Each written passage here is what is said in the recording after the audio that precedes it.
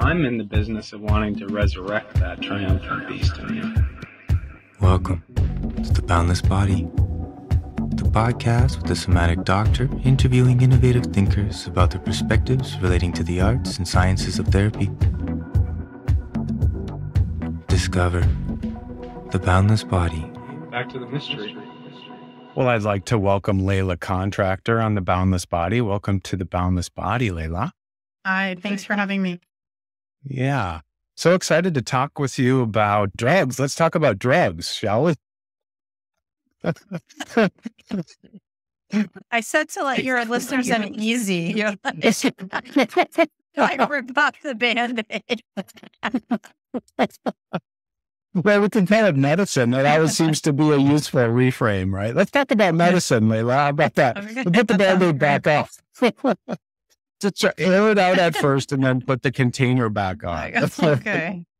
Yeah. Okay. So just going to read your bio first and then we'll jump right in. All right. So Laila Contractor, MD, is an integrative child, adolescent, and adult psychiatrist who recently gave a 2-part lecture series at Cambridge Health Alliance affiliated with Harvard University. Her path to integrative medicine began when she turned to it herself after becoming extremely and unexplainably ill. Soon after embarking on her own healing journey, she was determined to provide the same integrative modalities for her own patients. She went on to do a fellowship in integrative psychiatry and psychedelic assisted psychotherapy and Dr. Gabor Mate's year-long compassion inquiry program. Today, she continues to expand her work by training and practicing with the latest available medicines and holistic approaches. Her areas of specialty include trauma, learning challenges, ADHD, autism, athletes and post-injury recovery, ketamine, and other psychedelics. Welcome, welcome. Thank you. Yeah, I'm just really interested in what we've been calling on The Boundless Body, the initiatory illness, which so many of the... Seems like. Yeah, initiatory illness, which has an ancient tradition tracing back to, the shamanisms and so on, but also the founders of the psychodynamic community, Freud and Jung, and, some of these, even Mesmer and stuff like that do tend to show this initiatory illness element. So I'm wondering if you could tell our audience a little bit about what that was like for you, what happened, what catapulted you into psychedelics and integrative medicine. I have 3 children. I just finished breastfeeding my youngest. Actually, they told me I wouldn't even be able to have a 3rd kid. It would have been impossible. I was perimenopause. Anyway, so I was done breastfeeding her and I abruptly went back into perimenopause and it was pretty hellish. Being a psychiatrist, I looked at this, I was like, I'm going to take some Prozac and trazodone and call it a day. I was feeling terrible. In hindsight, 3 weeks later, I started getting ill. Started developing right-sided weakness. I kept making excuses for it, dropping things, getting really slow at work, really foggy. And then eventually, April 2019, I started having what felt like ascending paralysis. So ascending weakness and paralysis, and my respiratory muscles were affected. I called my boss. I was like, I don't know what's happening, but I'll probably be back in a week or 2. Like it should be. Anyways, I started my journey. And so I went to multiple places. I went multiple institutions, actually across the country. And they could give me some labels like, autonomic neuropathy or pseudomotor neuropathy. And yet most people were kind of perplexed at the severity of the neuropsychiatric symptoms. So at one point, I kept telling people, I was like, I can't remember anything. I had notebooks in my cars, in my purse. I couldn't remember anything anyone told me. I had to pick up my kids at school. Finally, they did some nice testing which showed my verbal memory was in the less than first percentile. They told me I was just like a stressed out mom. I used to manage way more than this. This is not just stress. I cannot remember stuff. Eventually they, like anything else, they said it was autoimmune. Yeah, I posted my case on Physician Mom Group, which is like Mommy Group, which is like a 40,000 plus group. And I followed every lead. Everything anyone told me, I followed it. I did it. But I kept getting direct messages from integrative medicine physicians saying, your case is really typical for what we see. You're probably not going to find your answers in traditional medicine. And eventually somebody connected me to one locally. I went to her. I thought it was like a bunch of crap. It was expensive. Said I had Lyme. I was like, how do you have Lyme disease? Come on. See, and I grew up on the East Coast where I felt like people really had Lyme disease. Like it's not just, but eventually I got so bad I couldn't get out of bed. I would just stay in bed all day to save enough energy to be, my kids were all under the age of 5 or 6 at that point. And one of these physicians reached out to me and she's like, what are you doing? She's like, why don't you take that herbal supplement? And she's like, what's the worst that's going to happen? She's like, it really can't get worse than what's happening. So I went ahead, I took it, and it halted the progression of my illness. And then it caught my attention. I went back to this integrative medicine doctor. Her name is Dr. Kelly McCann. She's phenomenal. And I said, look, I'm going to do one thing at a time, Dr. McCann. Throw one thing at me at a time. And also by then I knew about how severe my cognition issues were. And that really freaked me out because I was like, look, my body can go, but I lose my mind. I lose my ability to ever, in my mind, ever, have a career. And so that really was, out of everything, even more than the respiratory stuff and everything, that was kind of the most worrisome to me. Integrative medicine slowly helped me get my way back to health. Yeah. What was it that you took? 100%. That's funny. All I remember is the acronym was like BLT. I should know. It saved my life. I have a bottle of it at home. Yes, it. Bacon, lettuce, and tomato? They just gave you a BLT. Oh, I know. Is that terrible? I should remember. I should have a little It's all good. What it points to, though, is really the gut-brain axis. Yeah. Because you treat your gut, you treat your brain. Inflammation is the cornerstone now of so many mental health disorders. Yeah. Yeah. Yeah. And so this was actually a tincture. So exactly. And it was meant for Lyme disease, actually. And so. Interesting. Yeah. I grew up in Pennsylvania. I used to vacation in Connecticut. So it's quite feasible. I truly have Lyme disease or have it still. Welcome to the Boundless Body Podcast, where we ask the simple and powerful question, what can a body do? I'm Dr. Brian Tierney. I'm a somatic psychologist, a neuroscience professor, and a specialist in trauma resolution. The Boundless Body Podcast is brought to you by BiTap, the creators of a powerful bilateral stimulation tool for nervous system regulation. I use this tapping technology clinically because it's a wonderful, gentle, pulsatile, tactile stimulation that helps the brain to regulate experience. And what I mean by regulate experience is not just managing the bad stuff, but amplifying the good stuff. So these tappers aren't just used clinically, they're used in many different settings, including with frontline workers, people that have test anxiety, kids and parents, teachers and school counselors, people in addiction recovery, restless sleepers, and people that are struggling with pain management and medical issues. So the benefits are vast. You can go to the BiTap website to get your tappers to help with your nervous system, and you can enter the Brian10 code to get your discount. I hope you enjoy the show. Wow, so you came in as a skeptic about the Lyme, the field of Lyme. You were like, as a physician, you were like, oh gosh, if the traditional diagnosis elements, if that doesn't show any markers, then like, what are y'all talking about? Like, doesn't make sense to me. But then you got treated, and you were like numb. Your arms were numb. What was happening physiologically? So what was happening is I was developing right-sided weakness, which is actually still there. It's obviously not as severe. I started having slurred speech. I started having numbness and tingling in my arms. And then what started happening, that the last day of, that I was working is I actually started feeling my muscles get extremely weak, and it seemed to go from my feet all the way up at one point, I had a pelvic exam and the practitioner was shocked. She's like, you have zero muscle tone, like none. And when I went for further testing, they showed that likely some sort of neuromuscular cause for my respiratory, but really my respiratory muscles were severely affected. So I couldn't actually, like for about a year and a half, I was probably using this much of my lungs to actually breathe. It was very difficult.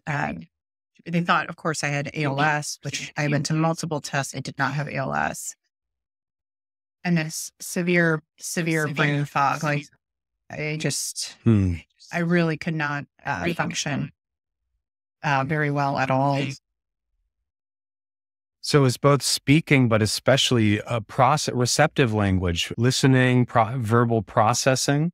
Yeah, so I was just extremely forgetful. So I had to start writing things down and processing in general too. Like even doing our family budget was just like, it would take me hours and hours to just label like expenses, like honestly, like really simple things.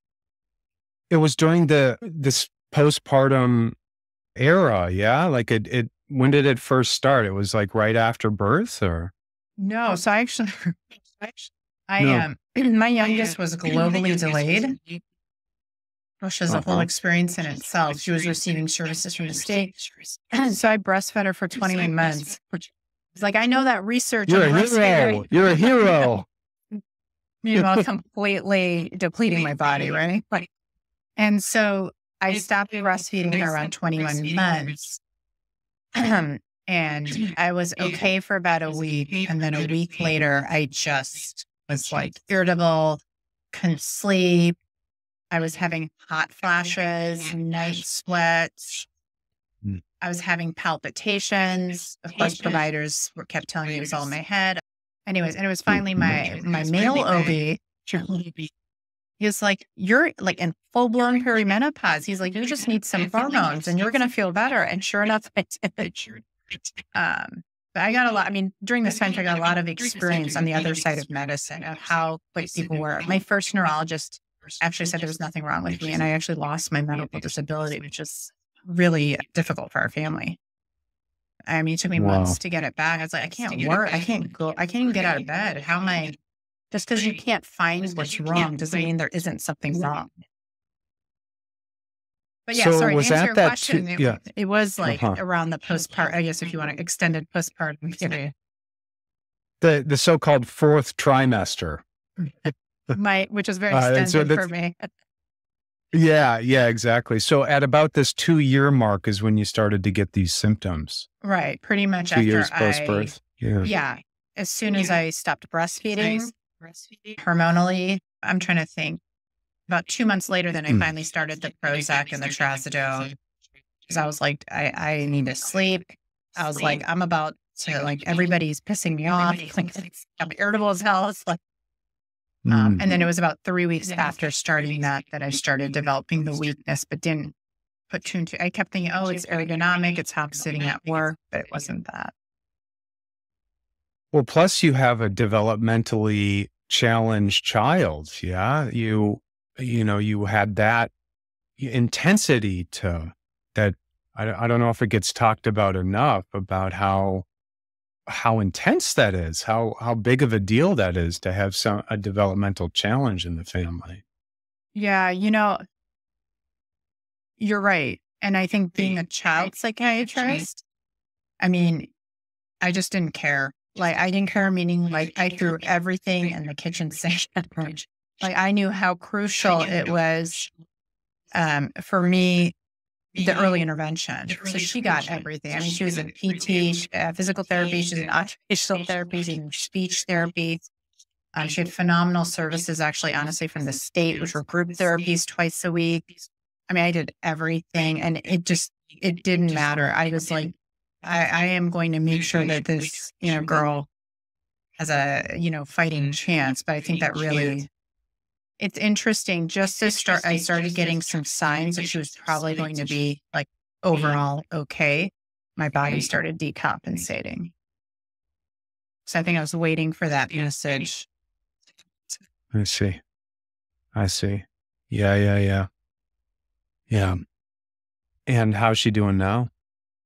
Oh, she's great. She goes to, I mean, this was a kid I thought she was going to be in a specialized school possibly the rest of her life. She's in public school. She has dyslexia, but that's kind of the least of my worries. I have dyslexia, so it's not shocking. Unfortunately, all three of my kids have it too. But she's doing amazing. So the early intervention, I do reward. Oh my gosh. Yeah, for sure. Yeah. And at what point was she on the spectrum? The question I'm going to is like, when did you start kind of specializing in autism spectrum disorders? So she was not on the spectrum. Actually, she was just literally globally delayed in every area, physically, speech, mentally as well. Mm-hmm. I had a very dear family member who is on the spectrum. I knew something was wrong from the beginning. Meaning when, pretty much from the get-go, meaning from when the time they were born. And I kept taking them places, people, teachers, everyone kept poo-pooing, right? Like, they're like, no, and of course, being a child psychiatrist, everyone just thought I was like, kind of hyper vigilant. But eventually I had to take her to BJ Freeman, who helped write the original diagnosis for autism. And I learned very quickly that even despite my own training, which is trained in very much a male model of what autism looks like, and the female, I call it the female phenotype, it's a completely different beast. It presents differently. It acts different. Everything is different about it. And so I think because of that experience, because of all the services and everything, it's kind of, I think I just, even when people don't say they're on the spectrum and they walk in my office, it's just, I can identify it now. So it has become a specialty, and it's become an area I'm really passionate about. So I have a lot of female young adults on the spectrum too, because they, of course, females just get diagnosed much later, unfortunately. Could you touch on some of the differences in the female expression of autism spectrum disorders versus male? Yes. So, and I'm gonna talk about it in a way that I was, in my discussions with BJ Freeman and other people. So I don't mean for it to be pathologizing or in any type of way. But females tend to present more like neurotypical males. Yeah. In that they will make eye contact, especially with family members, right? So with known survivors, people who they see every day. So this kind of notion of they won't make any eye contact. They don't necessarily line up toys like we're used to. They may kind of play with them. And so that's tricky too, because in a traditional diagnosis, they're lining up toys. They're not playing with them. In the case of this particular family member, she just wanted to go out and play every day. That's all she wanted to do. So she was playing on swing sets and stuff. But in hindsight now, she truly wasn't playing with any of the toys, that were around. They're actually amazing at what we call masking.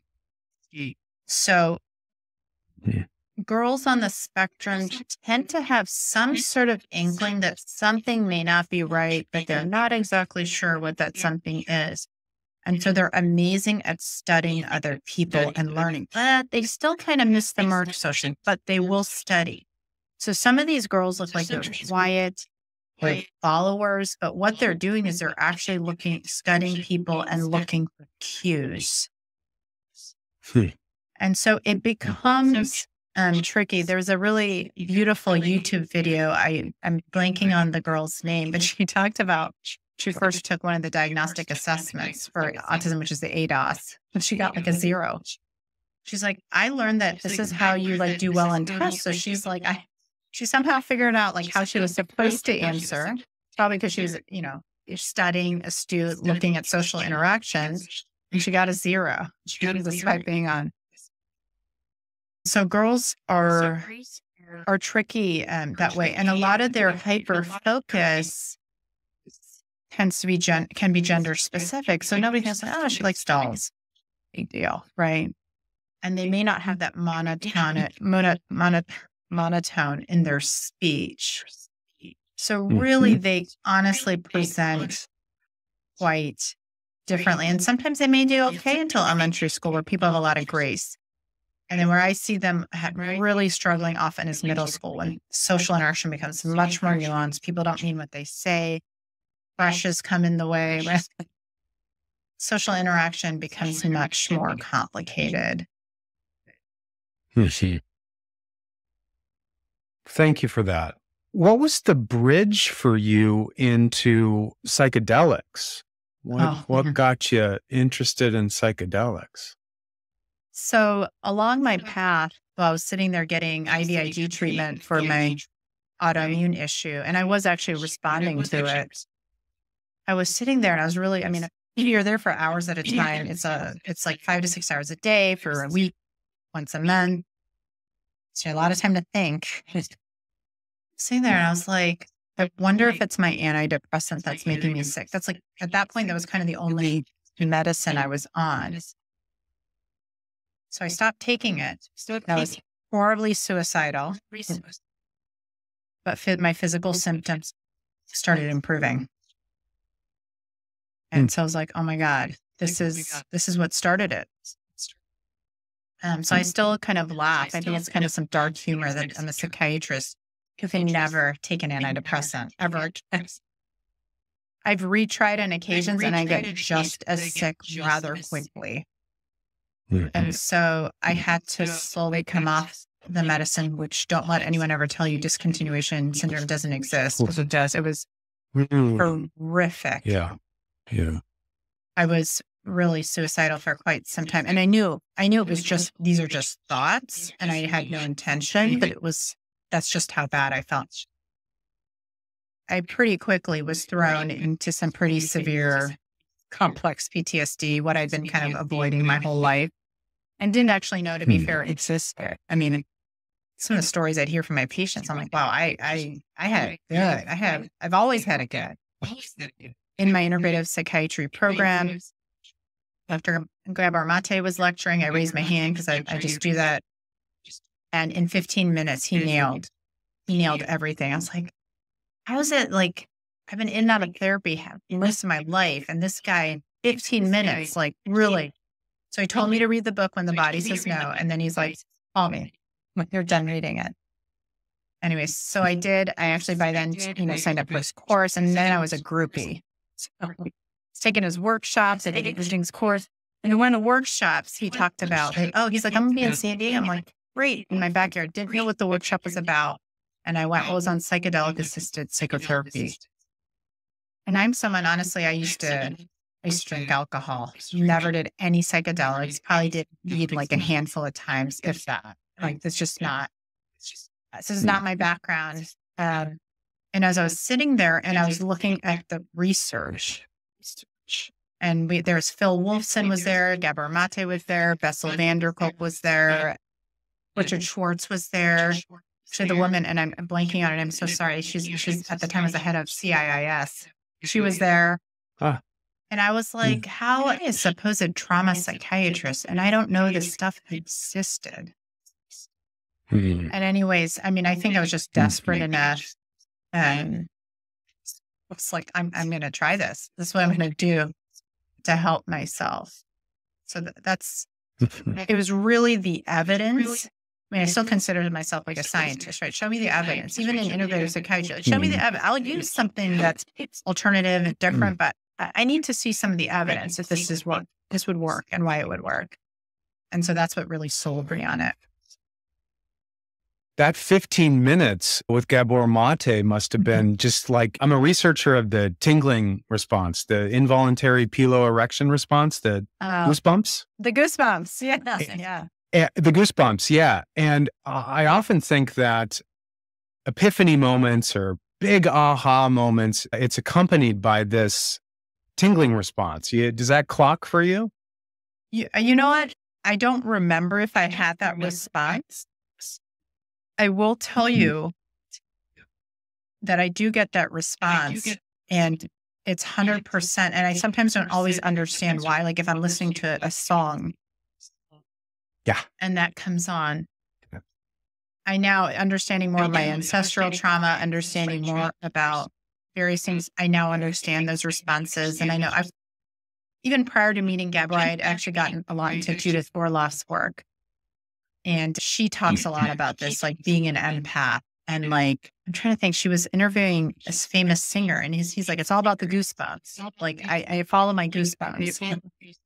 And since me too, I'm with that guy, whoever he is. I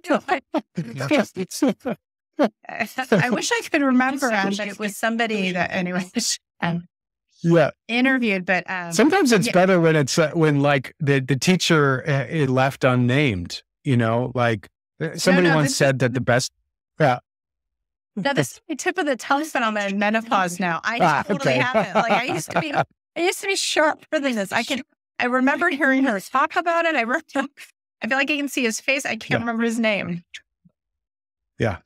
What do you remember about, like, what was it about that 15-minute speech that just nailed all of it for you? What was the core of the message there? It's kind of the myth of the happy childhood, right? Like first of all, I see children, right? I get so many people who come in, and it's the subtleties of neglect, right? Neglect is death by I call it death by 1,000, right? It is so subtle and so insidious. And I say this with a lot of humility. My parents were first generation immigrants. They had come from India. I mean, I really believe, today that they were honestly doing the best that they could. And yet we were probably a bit of a mismatch as parent-child dyads are concerned. And so he nailed that for me. And again, I honestly say, it was not even something I was aware of. And I continue to see that with patients. It's very hard to kind of quote unquote convince people of this neglect, especially when you had all your other needs met, right? Like I wasn't starving. I had a house over my head. My parents really sacrificed everything for my education, for my medical schooling, kind of an unheard of thing, right? Like they really did everything to set me up on a path of success. So there's this I recently had a patient come in. She's like, I feel bad even saying it because I love my parents. And if I feel like if I say this, I'm not honoring them or not loving them, So I think people really struggle. And again, Gabor talks about, you don't know what you never had. You don't have a frame of reference for what you were supposed to have or get. And so that's what he really, I thought some people I think don't like the style, but I think I was just ready for anything. I was so desperate. I was in the throes of complex PTSD and I was just desperate for help. So I was really open to whatever would make sense and that could be helpful for me. What did you call it? Death of 1,000 what? Death by 1,000 paper cuts, right? It's like death by 1,000. Yeah. Again, it's not that, anything horrific happened or that you had ongoing horrific incidences. But, we have mirror neurons, right? And the point of the mirror neurons is to have an available person, whether it's your parent, partner, friends, mirror you back and validate you and turn this on. And largely that doesn't happen. And it's a very hard thing to put your finger on because other needs often can be. And that's what I tend to see with a lot of people with this chronic depression that we can. And again, I'm not downplaying that there are genetic components. Like in one side of my family, when we go down hard. I mean, I've had 3 family members who've needed electric convulsive therapy. So I'm not downplaying genetic loading. What we see as, treatment-resistant depression, I think we're missing the mark. I actually think it's trauma, and our medicines were never meant to fix trauma. And, the studies show that. The studies show, and that's kind of like the dirty secret in psychiatry, right? Like, I work in a nonprofit for vets, and I think this is the unfortunate thing we've sold them is that somehow putting them on all these medicines is going to do something. And it can turn the volume down on some of the symptoms. It's not going to treat the core issue. Yeah. Yeah. When I'm teaching psychopharmacology, I tell students it's a bit hyperbolic, but I say neglect is like battery acid to the brain. Yeah. Yeah. And the fiercer edges of neglect are, I think, truly that, where you have just horrible oversensitivity to cortisol. We have, cortisol sensitization. You've heard of this one, right? Where the body, the job of cortisol as an anti-inflammatory substance, it no longer brings that anti-inflammatory action because the body is just constantly in a state of stress. And this can be intergenerational in nature, where from the earliest age inside the womb, where we have a marginalized individual, for example, which are often, and there's just like the cycle of neglect, right? Yeah. Where there's cortisol sensitization in the womb, the body doesn't have that anti-inflammatory action, and that body is set up then for a neural circuitry that lacks the capacity for self-regulation. Yeah, I mean, and as we know, cortisol is actually really damaging to the brain. And what we know about trauma and neglect, and I think people don't realize that, child psychiatrists, we actually do 3 to 4 years of general psychiatry first, and then we do 2 years of child and adolescent. But so I see adults, because what I'm doing, especially in an individual that has experienced trauma, is trying to figure out where are they developmentally, right? Because this type of bathing and cortisol your whole life really affects the way your brain can function. And it's not to say, I also believe in neuroplasticity, so it's not to say it can't be reversed. But I really try to figure out where people are, chronologically speaking, so where can I meet that? But I also think it's like what you're saying, like our brains were really, they're kind of primitive. We were wired caveman days where famine or an animal was like, you're like reason for death, right? Or a war possibly with another tribe, right? Like but they were transient stressors typically. Our brain and bodies are not wired for the chronic ongoing stress for year after year. Like you're saying, with neglect, which is like every day, all day. Yeah. And then, you have the radical neglect, and then you have like the kind of common everyday human neglect that happens underneath this fantasy of the perfect childhood or the drama of the gifted child, where you have, and it's like one of the questions is like, what gets neglected? And a possible answer is the emotions. You know what I mean? Like where children get exposed to a window of joy, or they get trapped in a window of joy, for example, where the parent finds it overstimulating if the child expresses outside that window, and then they neglect the further expansive joy. And I think that cuts across all the major emotions, right? So I think it's an interesting answer to that question. Well, like what is it that's getting neglected developmentally? A big contender is the emotional system. Yeah. And again, this is just so hard to quantify, and it's not obvious to people. Like, I feel like even as a psychiatrist, I kind of have to sit and wait, plant seeds, because there is a lot of resistance. We are hardwired, right? Like Gabor talks about this, authenticity versus attachment. And especially as children and humans, we are hardwired to attach. And we will, we won't be our authentic selves in order to attach. And so even, the young adults I see who I can tell you within the first, 15, 20 minutes of meeting them, I know like that this is what we're dealing with. It just takes time because it's very hard for people to see or believe. One of the big, I get it. One of the big ones that I think it gets neglected is grief. I personally think that if war-torn countries could just get together and have a public grieving ritual, that a lot of things would change. That grief has this tremendous capacity to discharge, and a lot of men, of course, are just kind of really screwed up in terms of their relationship with grief. But I'm not just men. I think grief is a big one. That the healing power of grief is very important and is very neglected. as a fundamental healing function, as a function of discharge, as a function of release. And people just hold that, right? We'll just hold that. Yeah, it's interesting you say that. So one of my mentors, she calls it apprenticing with grief.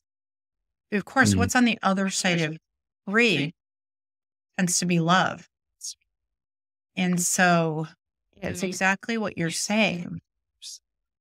It's kind of the same, it's kind of the same coin that we're dealing with, but you do need to apprentice with it, process it, sit with it to get to that other side and see how how common is it. But you're right. I think a lot of times too, when I look at, again, treatment-resistant depression, is once you get people to maybe see that this is what they're dealing with, then there's a tremendous grief of the lost childhood, right? Like what could have been. But it's like you're talking about Alice Miller's book, right? Was it The Drama of the Grifted Child? Right? This is a fantasy we have. I think I can, I guess, only speak to the U.S. in some ways of this like childhood being this safe. Like I would have to tell you, unfortunately, as a child psychiatrist, that isn't the case. I wish it was. Yeah. And it doesn't have to be a bad thing. Yeah. Like how do we take these lessons and things, get to the other side of them where the growth and expansion is? You and your family and your daughter are a living expression of the importance of early intervention. But if a person didn't get that, how could psychedelics support a developmental need that was neglected? And maybe a way into that is for you to tell us a little bit about your clinical interest in psychedelics and how it might address developmental trauma. Yes. So I want to start off by saying, I'm going to back up a little. There is a place for antidepressants. So I think, Brian, as we were talking earlier, people come to me, they're like, oh, you're an integrative psychiatrist, a holistic psychiatrist, you don't believe in medicine. And that's not entirely accurate. I believe medicine has a place. I think if you're going to get fired from your job because your grief or your depression or your bipolar, whatever it is so, the symptoms aren't managed, I think medicine is appropriate. Like, actually, you should be on a medicine and it's needed, right? Like, had I not been on antidepressants in medical school, that wouldn't have been the appropriate time to start like working on my trauma. Probably wouldn't have finished. And so there's a place for everything. But what really piqued my interest, again, at this point, antidepressants are off the table. I'm in full-blown, complex PTSD. I'm in therapy. I'm doing Gabor's course. And so the first psychedelic I did, because I looked at all the research and I felt like ayahuasca would be the best one for me. It was the first one that I tried. And what was unbelievable to me is, first of all, again, as a trauma psychiatrist, I couldn't believe I'd never tried any of these. And what I've now come to find is very cliche in the field, but besides, I had taken the medicine for 3 nights in a row. To me, it felt like 5 years of intense trauma work had happened. And some of the gifts of the psychedelic and around ones like ayahuasca, psilocybin are thousands of years. These are old medicines, and they really don't have an addiction issue. Frankly, most of them don't have any issue with addiction. Ketamine, as we unfortunately know, can if it's used improperly, but the other ones don't. You really can't get addicted to them from a neuroscience level. But the gift of the psychedelics is to actually amplify the traumas or whatever. And this is uncomfortable, right? This is where it isn't always for everyone, and you have to be resourced enough to do it, or like me, desperate enough to do it. And so it brings the trauma or the issues, the feelings, whatever, to the surface, but with the idea that you're able to metabolize and process what occurred. And again, this can be very uncomfortable. But the importance of this too is oftentimes with whether it's neglect other types of trauma, you are alone with the trauma, and this trauma is not witnessed. I mean, what we know from research is often it's not even the horrible event that's happened to somebody. It is how validated do they get about the event. I've seen, unfortunately, I've worked in underserved areas actually most of my life prior to coming to private practice. And the biggest trauma I see is when a kid finally gets the nerve to talk about the abuse, and every adult in the room talks about why it didn't happen. And it's mind-blowing. That not validating and believing abuse is 1,000 times more traumatic. And this is what my patients are telling me, right? That is 1,000 times more traumatic than what actually happened to them. So much of the psychedelic work allows there to be some kind of like a witness to what's happened. So it amplifies the trauma. It allows you to metabolize and process it. And then it helps you get to the other side, right? And on the other side can be growth, expansion, insight. And sometimes the trauma is actually just brought up as feelings. And even processing or metabolizing feelings that were, whether it's like loneliness or extreme grief or helping. So no matter how difficult of a night I've had, usually on the other side, I'm like, oh my God, I feel so much better now. Yeah. And so I think the psychedelics do it in a much more effective and efficient way. Because in the West, unfortunately, we have this concept, and I shouldn't say this is not entirely true, but we have a concept that the trauma is in our head, right? Like everything is in our head. And initially, I was trained in trauma-focused cognitive behavioral therapy, which I still think there's a place for that. But what we now know, and what ancient traditions like the Shipibo tradition, is that trauma actually is a shattering of the soul. And oftentimes the soul can depart because it's so shocking. So it's something that affects the mind, body, and soul.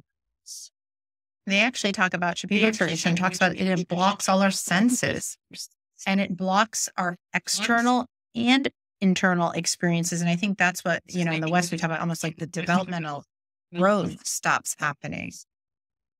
And so their idea of what these medicines do is help to process it and actually help bring the soul back, creating the conditions in your psyche, in your body, to bring the soul back to its home. Because sometimes it just gets so distressed by what's happened. And that's why you see people, right? You used to call it shell shock, right? Like people aren't necessarily their best selves, right? When they're experiencing what actually just yesterday somebody called, which I agree is called post-traumatic stress syndrome. It's not a disorder. It's actually a very normal response to really abnormal things happening to us. Yeah. And then it's interesting how in Western lingo, you have the cosmos in the clinic, if you want to call it that, in the ancient traditions, but in the Western laboratory language, you have dissociation as, like this clinical term. And there's this thing that happens where the escape hatch is taken, or the button for the ejection seat happens when something horrible happens, dissociation. But, there's something soul crunching about it that the word dissociation doesn't quite get at, And it's again pathologizing. I think dissociating is actually a really healthy thing. Some of the kids I've seen with severe abuse, they talk about dissociation, but what an amazing thing our body does is have us be checked out versus be present with what's happening. So psychedelics, the other way they help us process, they help us to, again, be present with what occurred. So again, we can process it. And what we do know from even Western models of therapy, one of the underlying things that seems to help, and Edna Foe talks about this, is this actual exposure. I think what we're missing is we don't always have to talk about the trauma. And psychedelics also helps you do this without the talking. And what we know from fMRI studies is that when you have somebody being scanned and somebody talks to them about their trauma, their Broca's area, their area of speech is actually understimulated or completely shut down. And this makes sense, but nobody wants to talk about what happens. And we now know that physiologically, they probably really can't. And so some of the kind of newer modalities, like I think somatic experiencing, right, which really focuses on like where in your body are you feeling this? What emotions are there? What is your body trying to tell you? I think internal family systems to a large effect too can be very helpful in understanding why your body does what it does. So instead of, again, pathologizing, right, saying, oh, dissociation is bad. What is your body trying to do? What is your body's trying to keep you safe? It's desperately trying to keep you safe. Have you ever run into Nancy McWilliams, psychoanalytic diagnosis? She's lovely. She has this great way. She's got a non-pathologizing attitude towards dissociation as well. And she says, you know, a person that dissociates because of a horrible thing that happened, what they actually do is they create a world.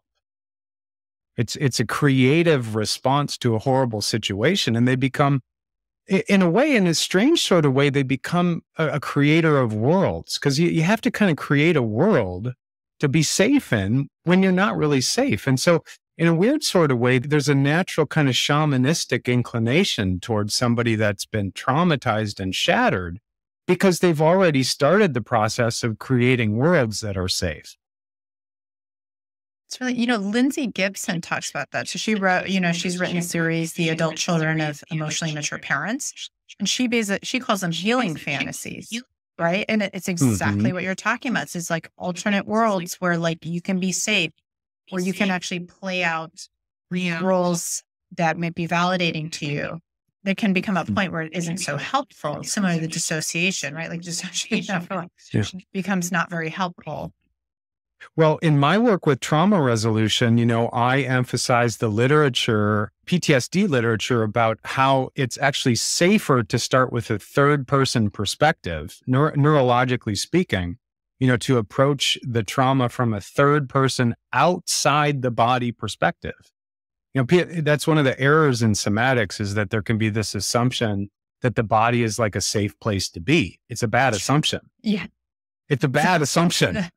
You know what I mean? So it's like, the irony in somatics is with really traumatized bodies, we need to start from the outside. We need to start from more of a third person perspective. And that clocks with the trauma literature saying that people, that are doing trauma processing, and when people dissociate and stuff like that, it's always safer and less of the kind of reptile regions of the brain light up when that person is in third person perspective.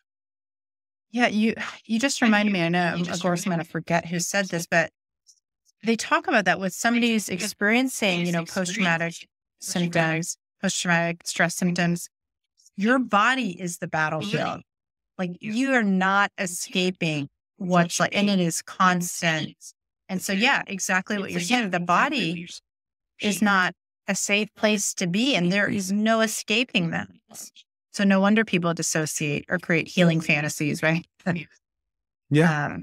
And that's why it's so important. And you know this as an adolescent and child psychiatrist, that imagination is a tremendous resource. And instead of going into the body and going into the concrete, what happened, no, let's go to the realm of the imagination, so, that we can find the dissociated self, the fragmented self, because it's hanging out there, it found a safe place. And so I use the imagination a lot clinically, right? Because the imagination symbolism, dream symbology, because I call it the halfway house between, the other world and the body. Yeah. And the imagination is kind of the halfway house for that. And we need to meet people in that space. Yeah. You're actually reminding me that, the very first journey I had, the first thing she, and ayahuasca is referred to as she, did was to show me some of my trauma, but as a witness. Like I was, Yeah. hovering above, and gave me kind of an objective perspective. Like, yeah, that kind of sucked. But like, unfortunately, like your experience is it happens. It happens to people. Right. And it's exactly what you're saying, like kind of getting outside and being able to have some perspective and not be with it. Yeah. Or So so there's attached to it, right? Like so attached to our suffering. Yeah. And from a developmental perspective, it's like you have this developmental arrest because there's been a neglect or there's been an abuse. And I think psychedelics can have a way of getting things moving, just getting things moving, getting the serotonin fluctuating on a molecular level, and the other neuromodulators, because it's not just serotonin, right? But just to get, often the image is used of a snow globe.